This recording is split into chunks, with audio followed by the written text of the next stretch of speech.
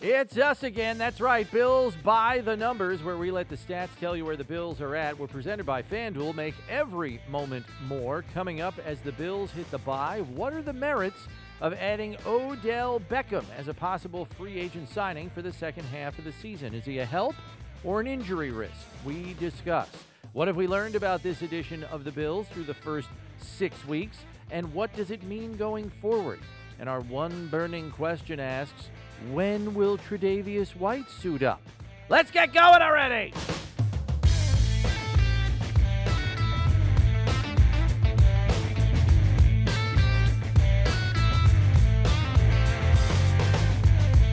Glad you can be here with us on Bills by the Numbers. Bills Wall of Famer Steve Tasker, Bills insider Chris Brown with you. And as the team gets a well-deserved week off, we take a look at a potential addition to the roster via free agency that's been talked about pretty much since the start of the season. He wasn't healthy then, but he's close to being healthy now, according to reports. Odell Beckham Jr. has been reportedly checking out teams the last few weeks. He's expected to be available as a hired gun. First, Steve, after 2 ACL knee surgeries to the same knee, is he still a player that can make an impact? You don't sign him if he's not, that's for sure. And you got to get a chance to go out and work him out. You'll have him in for a visit and all of that. But this just in, if you hire good players, you get better. And Odell Beckham is a really good player. When he's 100% healthy, the guy can really go. He's a fast receiver, great route runner, and he catches the ball extremely well. He's a problem for defenses. So when you get good players, you play better, and good players help you win. And if he's healthy and 100%, there's no question whatever team he goes to, he'll have the capacity to help them. The other concern is, does he upset the apple cart in the wide receiver room or in the locker room? I know a lot of people have a preconceived notions about the kind of guy he is, but the acid test for me is and always will be, the guys he has played with have never squawked about the kind of teammate he is. I don't think I would be concerned about throwing a wrench into the works in the Bills locker room. Baker Mayfield might be the only guy that he had an issue with, and he might not be the first person that Baker Mayfield had an issue with. At this point, that may be a strike in his favor. Yeah. In Odell Beckham's favor. Right? It's possible. I'm not going to pretend to know Baker Mayfield either, but yeah. You know what I mean? That was kind of how it all fell apart there, because him and Baker Mayfield did not see eye to eye. Now Robbie Anderson wants out of Carolina. Yeah. He's out. The arrow's really not pointing at OBJ right now. Yeah, right. For me, the injury history is a concern here. This is his second ACL tear to the same knee in which he had the first. He's missed 11 games over the last 2 years. He is a dynamic player. There's no question about that. Here are the positives for me.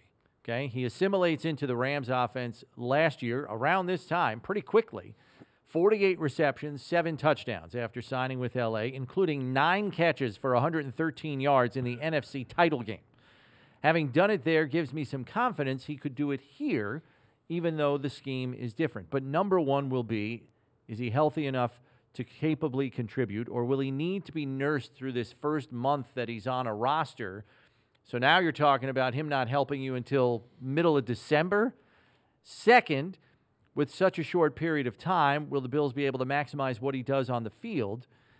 And with two other proven weapons at the top of the receiving core pecking order in Stephon Diggs and Gabe Davis. This isn't Emmanuel Sanders at the end of his career. Right. You know what I mean? This is a guy that still has at least 1 or 2 more prime years left at age 29, again, given the injury history. So if the Bills are interested, they have about $3.5 million in cap space and a very productive passing game already. I'm not sure they would be interested. Maybe they are. Who do you believe could be the most serious competition to acquire Beckham services that will be competing with the Bills, you think? The Chiefs, Baltimore, Vegas, if they can get off the mat. There's still a lot of football to be played. And probably the Rams, right? And the Rams, yeah. And certainly the Rams. I think if there is, I'm talking about the AFC, if the NFC, could be the 49ers as well. You think he's going to go play with Garoppolo? I can't see that. In a running offense? Yeah, I don't know. But I would say this. He doesn't need the money. I think the money at this point, up for a half a season, prorated for a one-year deal kind of thing. Yeah. He's not going for the money. He's going for the chance to win a ring. Yeah, I mean, the Rams, to me, are the obvious one here because of the past relationship. He knows he fits the system. And right now, Allen Robinson is a bust as an acquisition over there. So he could slide right into that role next to Cooper Kupp. Right. And make that work. Yeah, They have $4.8 in cap space, Steve, and they gave him $4.25 million last year and got the deal done. The Kansas City Chiefs just converted all of Travis Kelce's salary to bonus to clear up 3.5, 3.4, 3.5. They only had $500K in cap space. They needed they had to do room something just to operate on a daily basis. So you have a couple injuries. You need to sign somebody. You need more than $500,000. Right. So they did that, and I get it. So good for them. But there are teams out there willing to make some moves. What do you think about Green Bay? They have a passing game that is leaning heavily on young players. It's going nowhere. Do you think he would even entertain Green Bay? He goes there. He's the top dog. Yeah. There is no pecking order. It starts with him. I don't know that I look at Green Bay right now, if I'm Odell Beckham, and think those guys can bounce back and get all the way through the NFC playoffs. Maybe at playoffs, yeah, but they got to catch the Vikings, beat the Vikings. Yeah, the Vikings are okay. Beat the Niners, beat the Rams. The South looks, the Bucs look, a little defunct right now, and the NFC East with all of those teams, with the Eagles, Cowboys. I don't know that if I'm Odell Beckham, I'm saying I'm the difference maker for the Packers that puts them ahead of all those teams. Yeah, I mean, you know what I mean? I guess if now, you wanted to talks. look at it, if you wanted to look at it, they have 6.1 in cap space. If you want to look at it favorably from a Green Bay perspective, the sell job to Odell is you want to be Devontae Adams in this offense because that's what you could be here. That's how you sell Odell Beckham on Green Bay. And let's face it, for Odell selfishly, and everybody's this way at some point, if this is going to be a one-year deal, he wants to showcase. Right. So that may be the exact landing spot. But I would say this too. If he's not interested in it, because then after this season, if he doesn't win a championship, he can pick his spot then after showcasing himself with Aaron Rodgers. I think he's trying to pick his spot now too, though, to some extent. I think so too. The Chiefs you mentioned, I think that's interesting. He zooms to the top of the receiver depth chart there, in my estimation. I mean, he's better than Juju Smith-Schuster. He's better than Marquez Valdez-Scantling. Yeah. He's better than Mecole Hardman. So that could be attractive, and you're playing with Patrick Mahomes, one of the two best quarterbacks in the league. Andy Reid's a creative offensive mind. He'll get Tampa Bay targets. was mentioned a couple of times. They're healthy now, though. It's Mike Evans. It's Chris Godwin. I mean, what are you, the 2 or the 3 there? I know it's Brady, but I just don't see that one. They have about $6 million in cap space too. To me, I don't know. Well, of course, we don't know what he's thinking. Right, and for me, if I'm OBJ, I'm getting ready, getting as ready as I can get, and I'm just biding my time. There's no reason to make a move until you get more information on how good Tampa Bay is going to be, how good San Francisco is going to be, how good Green Bay is going to be. Green Bay's a train wreck right now. Right. All these teams. I mean, do you really want to parachute Tampa just in lost there? to Pittsburgh. Yeah. Do you really want to parachute into these teams right now? Let it play out a little bit. Let it marinate. Yeah. Let it marinate, and then pick a spot where you can have a little bit more information about who really is going to make a run at the NFC or the AFC. Okay. You already touched on what you think Beckham's motivations might be. Do you believe the Bills could afford Beckham for what he might be looking for in terms of a contract, albeit prorated, for at the most probably 9 games, maybe 8, maybe even less than that? He signed for $4.25 million last year. And prorated, that means what, 2.5 and a half a year, give or take, yeah, 2 point something. They have about 3.5 in cap space. They'd have to clear up some more cap space because they still have a half a season, 10 games to go. So then the next question becomes, do you want to move money around and compromise yourself for next offseason when you got some pretty important signings? That falls at the feet of Terry and Kim. Do they really want to write a check for this guy, and how great a case would Bean be willing to make to them to say, hey, this guy is the guy. And he said, well, you said that about Von Miller too. You know, how many of these guys are the guy, difference maker that are you going to, when's the next one going to come down? So, and I'll say this too, I don't really feel a burning desire to put a cherry on top of the cake that the Bills are right now. Yeah. I like where they're sitting now. I think there's some guys that have more under their hood in their team now that just haven't had a chance to contribute yet. I know we're waiting. It's been six games, but I think that's a question that the football people are going to have to answer. Do they feel like they need more on that side of the ball to put them over the top? I don't know that you do.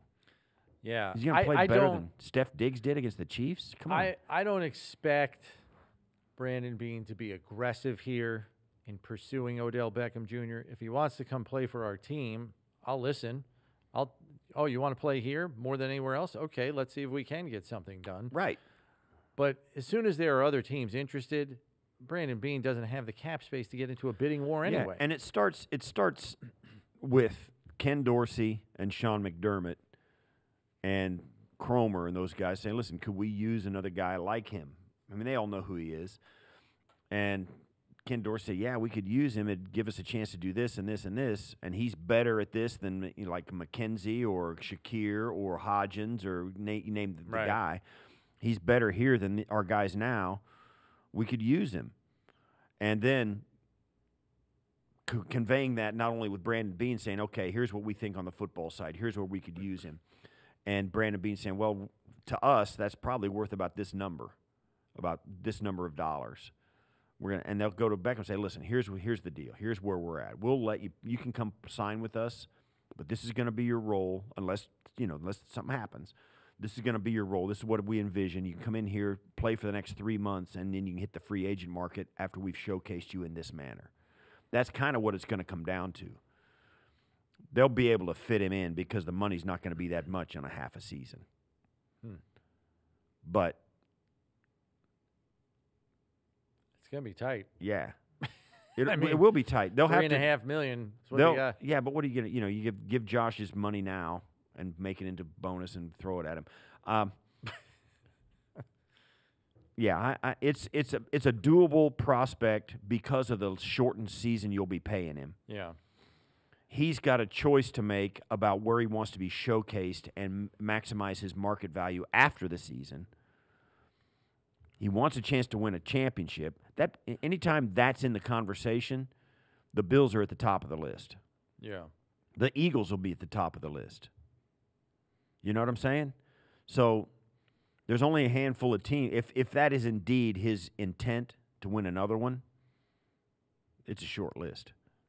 Right. At this point. Now, it may grow a little bit or it may change in the weeks to come because of the teams fall away. We'll see.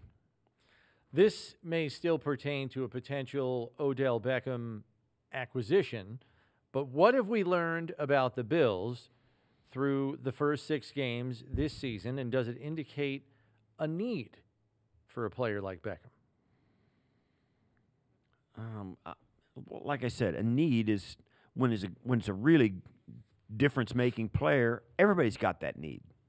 Yeah. But the Bills are, number 1 or number 2 in the league in scoring coming into this last week. Mm-hmm. They just beat the team on their own field.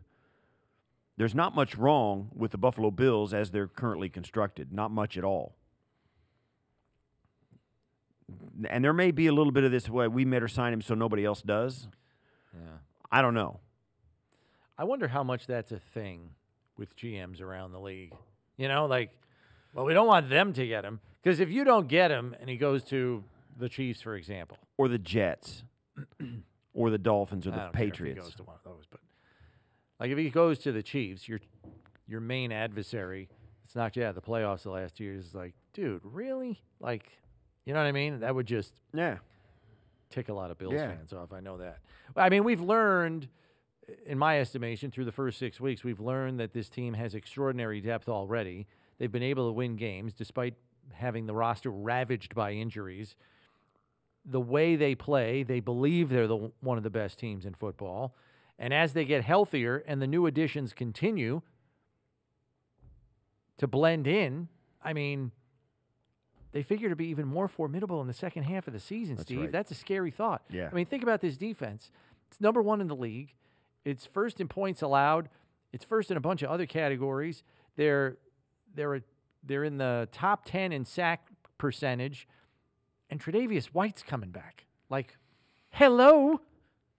You know what I mean? Like, there's a chance for these guys to be even better in the second half of the season when they're healthy. Jordan Phillips, Ed Oliver, all those guys are going to be getting healthier over the next week or two.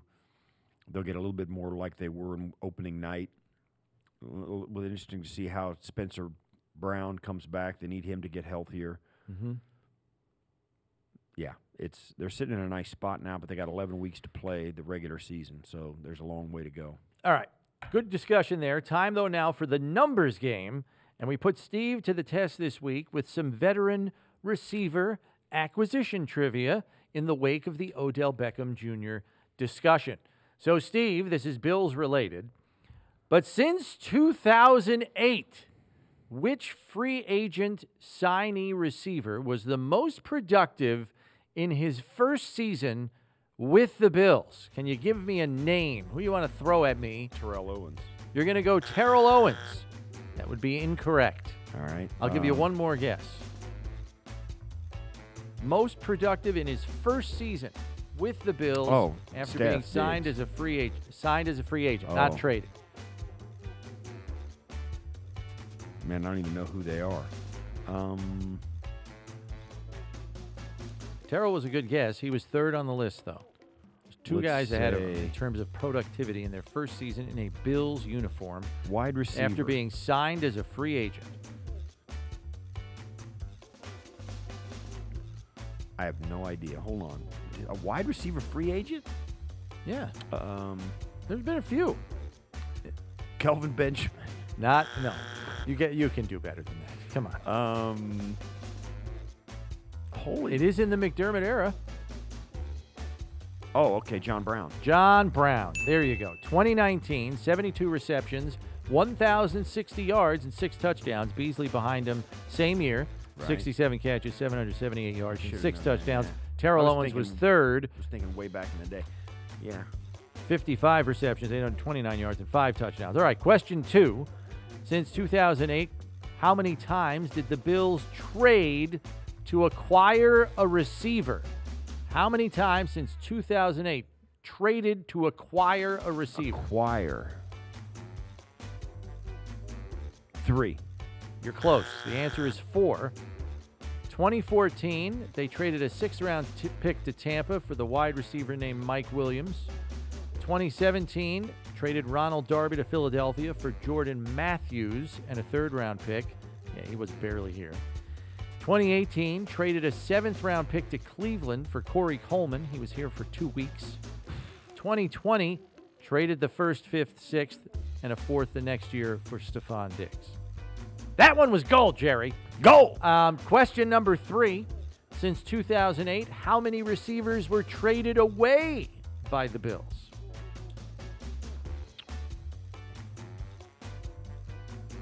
Three. You're close. It's 4 again. I missed it by the same Can you think of any off the top of your head? Sammy? Receivers traded away. Sammy Watkins is one. Traded to the Rams. Since what year? 2008. Evans? He left as a free agent. Lee Evans? That was way before that, wasn't it? What's that? Lee Evans? Lee Evans, correct. Okay. I got buzzed. Yeah. Oh, thank you. There's the ding. There were 2 others that were traded. Sammy Watkins, Lee Evans. Ooh, hold on.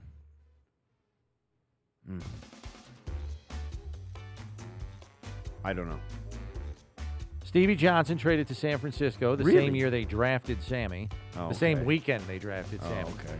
And then they traded Zay Jones to the Raiders in I didn't 2019. realize Zay Jones got We stand traded. corrected on the previous question. There was one additional receiver that was acquired via trade. It was Kelvin Benjamin. So it's 5 since 2008, not 4. So my bad. Mea culpa. And your last question, Steve, how many receivers have been drafted by the Bills in the Sean McDermott era since 2017? How many receivers? Give me a number. 2 this year. Was Hodgins drafted, right?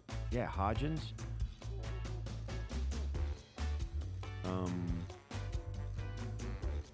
Shakir. I'll say 5.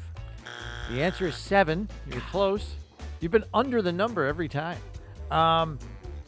So you mentioned Khalil Shakir. He was drafted this year, the only receiver in the draft this year. You mentioned Isaiah Hodgins, drafted in 2020, along with there were 2 receivers in that draft taken.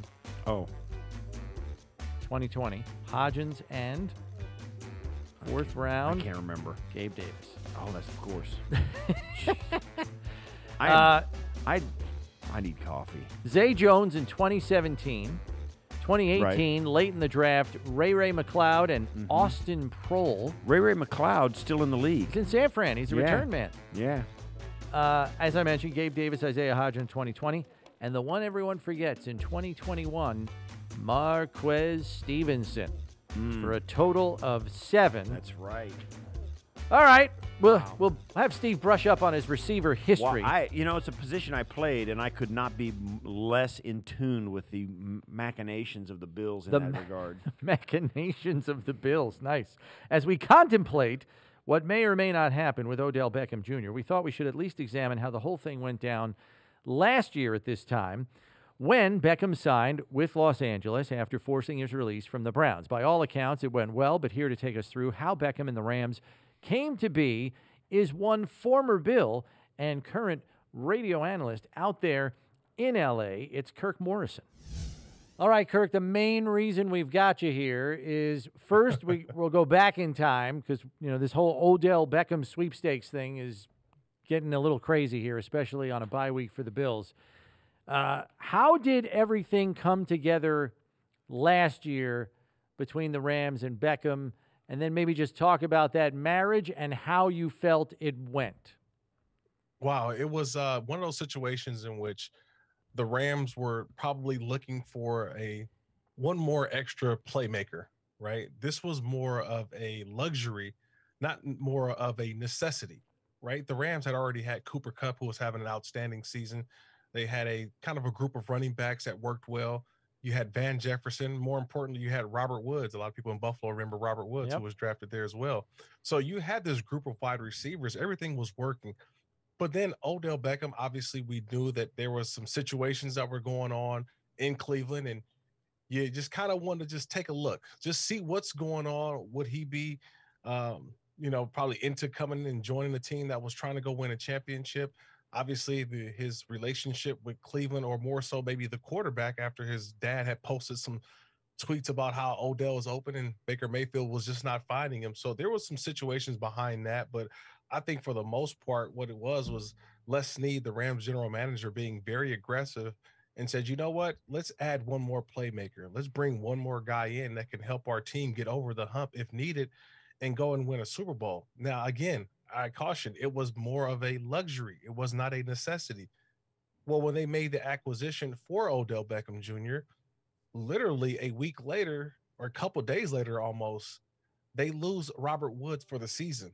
So now what was a luxury became a necessity. And that's how Odell Beckham really started to ingrain himself within the offense. He became the number 2 guy next to Cooper Kupp. And it took about 4 to 5 weeks before he can really grab his footing. But down the stretch, Odell Beckham Jr. was the playmaker that the Rams had needed. And you saw the way that he played in the playoffs. He gave Matthew Stafford some unbelievable catches, gave him some opportunities that I think the Rams just didn't have before. And obviously he helped them win a Super Bowl. And to my opinion, I really feel had he not got injured in Super Bowl 56, I truly believe he would have been Super Bowl 56 MVP and not Cooper Kupp. Give me an idea of how it went in the locker room. There's always a question that when you've got a team that's really good and they're playing at a high level, of bringing a guy in who might upset the apple cart. The chemistry's not, that guys will be bitter that he's getting opportunities that they didn't get. And you mentioned the injury to Robert Wood. I get that.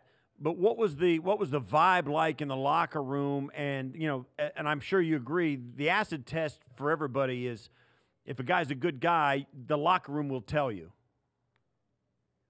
I think, Steve, we all know guys that we've played with and guys who that you gotta give them a second. You want to see it, what their makeup is.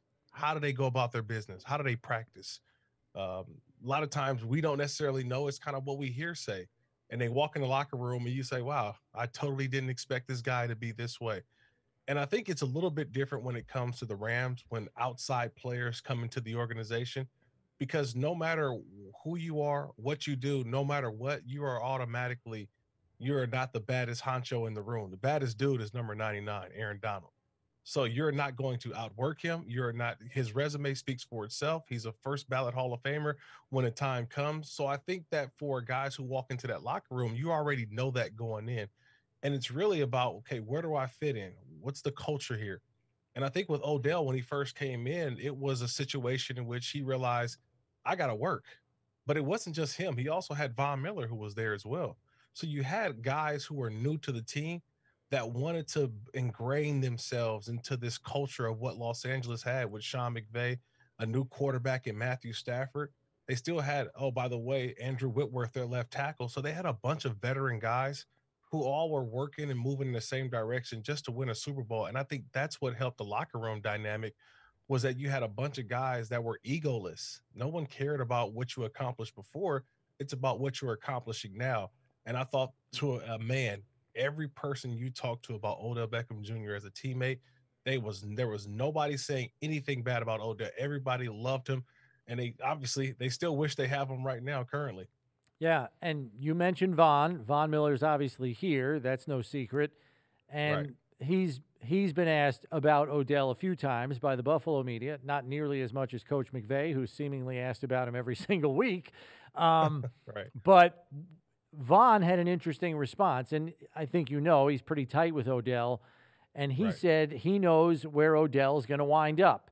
He didn't elaborate any further after that, but if you had to kind of handicap this, Kirk, who do you think is the odds-on favorite here? I know we don't have cap figures in terms of space sitting in front of us right now, and we don't know if Odell really wants big money or he just wants to win a championship.